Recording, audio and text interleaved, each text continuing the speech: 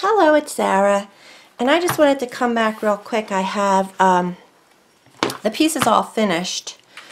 I love it. I think it turned out fantastic, and I've been getting a lot of comments from you guys and girls who do this kind of work and who know the effort it takes and, you know, the love that we put into it. And thank you so much for your support. And I'm going to charge $30.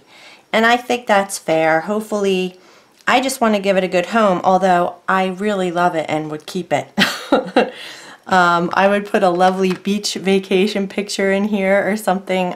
Anyway, I also got a comment, I think her name is Ferry on Etsy. She commented about making sure to charge the appropriate price, and also that when she does a tile mosaic, she wondered how I filled in the cracks. And so I wanted to show you guys. I'm going to zoom in a little bit. After I glued everything, I used a lot more smaller pieces on this one, which was kind of cool. And it was fun, but I definitely left more little gaps between the tiles. So as you can see, I'm going to start here in this corner and we'll just go through it just like I did the first ones. But these little gold pieces these are called the grout sticks that I make, and this is out of black clay. And Lori Micah is the one who started this. She's the one I got it from.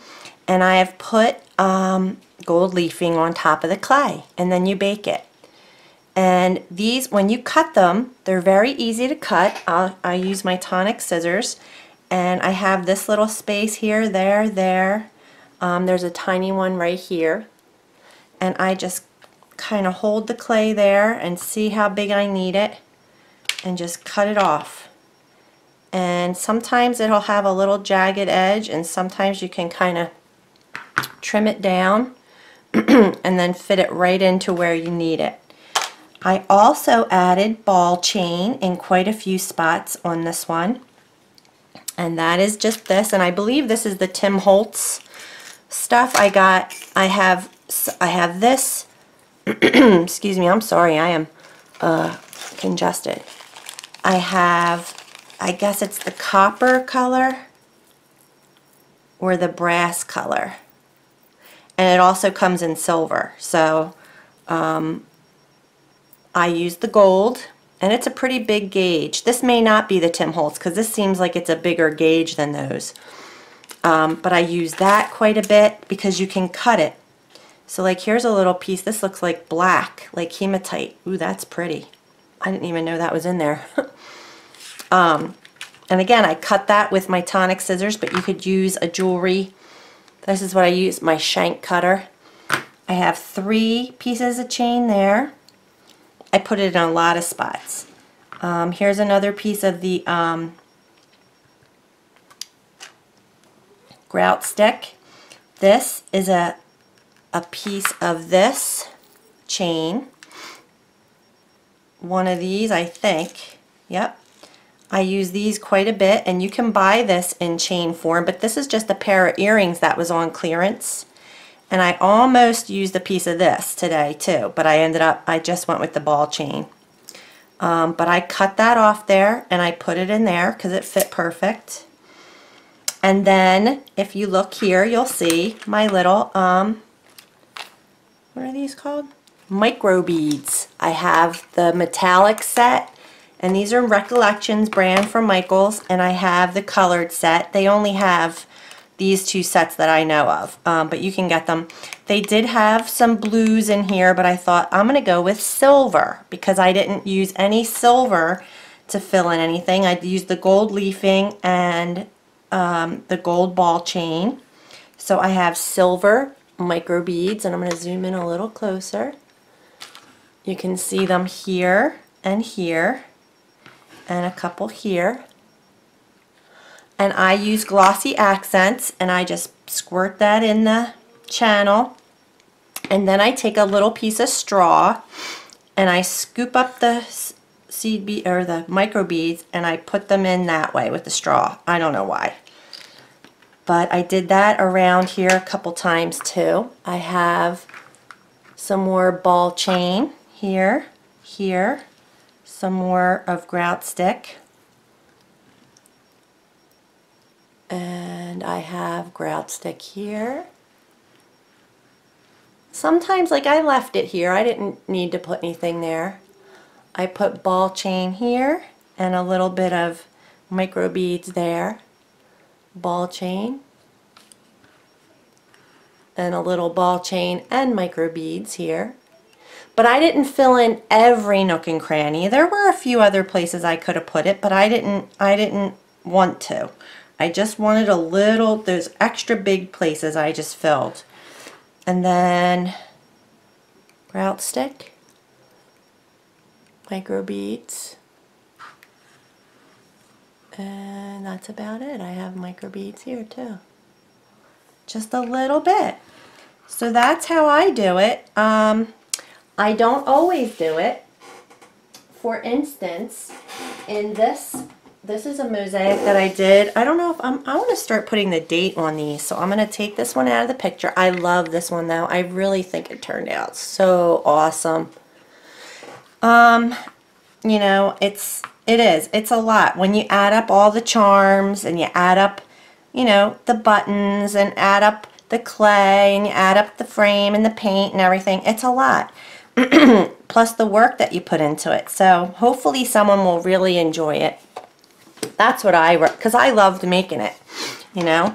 But like for this one, I have nothing in the gaps. I have nothing, and I've left a pretty substantial gap between most of the tiles. But because the tiles are so big, it kind of lends itself to that. And I just thought the composition was okay the way it was. I didn't have to, I don't know, I just didn't feel like it needed it. Let me see, that's really all I have near me.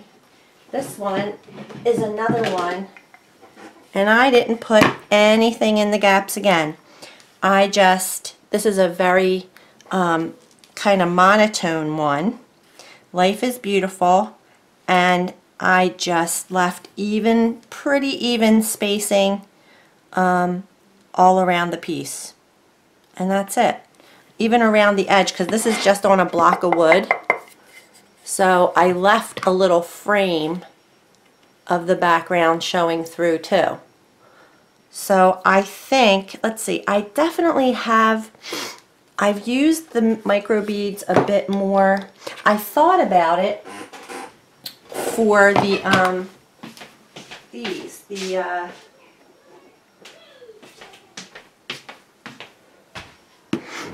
these guys, and honestly I filled in a couple of the gaps with bead chain on here. I had pink ball chain. Can you see that? I'll come in a little bit. I have pink here, here, here, and then there's 2 beads. These are E-beads. That's it. I picked these up after I had used the micro beads on the other piece, and I thought, well, I could put them in. There's definitely that's a biggish gap. Maybe a few here, but I decided not to. I just thought it looked okay. Nothing was really calling out to me as far as, you know, it looked like it needed to be filled. So let's look at this one. This one I used the gold ball chain just right here, and that's a pretty fairly big gap. Let's see, I used a different piece of bling chain and cut off one piece for here. But I just decided I didn't want to put any more. I think the gaps are pretty, they're spaced pretty evenly. So I decided not to do it. I used the grout sticks here and there, just like 1, 2, that was it. So this was mostly filled with tiles. Yeah. I really tried to make some smaller tiles. This one, I made these smaller applique tiles, the little jewelry finding tiles. So I tried to find small enough pieces that I wouldn't have that many gaps. But, you know, I think this one actually, because it's an ocean theme, it might just kind of be better with the extra goodies in it too, because it's got, I don't know, I think I definitely have bigger pieces on this one. I have, all of these are much bigger. Yeah, I didn't have really big pieces on this, but anyway, so that's what I do to fill in my little gaps. And like this, I mean, it wasn't that bad, this little gap, but I thought, no, I want to add some. And, you know, I try to make sure I add it, like there's really only ball chain here on this side of the frame, but then I have ball chain, ball chain, ball chain, ball chain, ball chain. You know, so I don't know, but I think it just all plays together. Because of this color charm, you can really play with that, you know. And then I had plenty of silver on here too, so that's why I chose the silver micro beads. Yeah, so that's what I do. And I think anything goes. Honestly, that's why I like to get these little different kind. I had this blue chain that I almost used because I don't know when I'll ever use it. Where'd it go now? See? This one. I got this on clearance. It was $1.99. I bought it. I don't know why. I have a green one like this too. It's like a lime green. And I almost, and probably this would have been the best piece I could have used it for. And I think I was going to put a piece there. You know, but I just didn't. I ended up going with the ball chain. So anything goes, you know, whatever. This is a mixed media mosaic, and it is mixed media. There's plastic, metal, jewelry, you know, all different types of stuff. So whatever makes you happy, I give you permission. So I hope that answers some questions. And again, thank you guys so much for your support. I love them, and I think someone else will love them too. So we'll see what happens. I'll let you know. All right, thanks for watching.